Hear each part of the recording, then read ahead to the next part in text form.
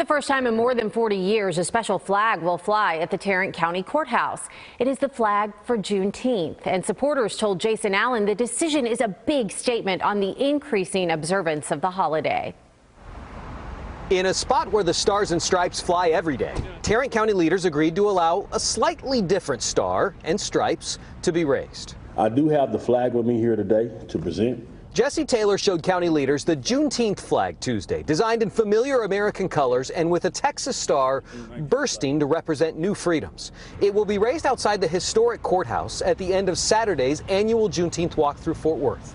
The location, Taylor said, is a significant statement in raising the profile of the holiday. And to see something accomplished like them to raise a June 19th flag here in Tarrant County, something that's never been done before.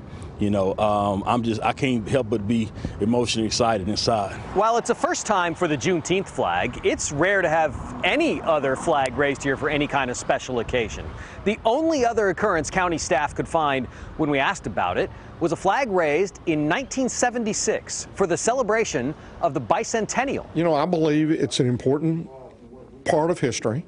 County leaders unanimously supported the request, although the county judge said it did show a need for a policy for future flag requests. You know, somebody could come up and make a flag and say, okay, I want you to fly it.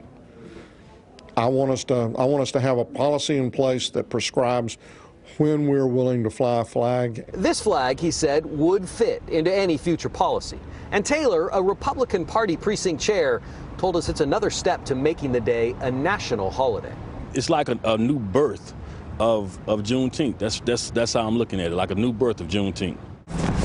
In Tarrant County, Jason Allen, CBS 11 News.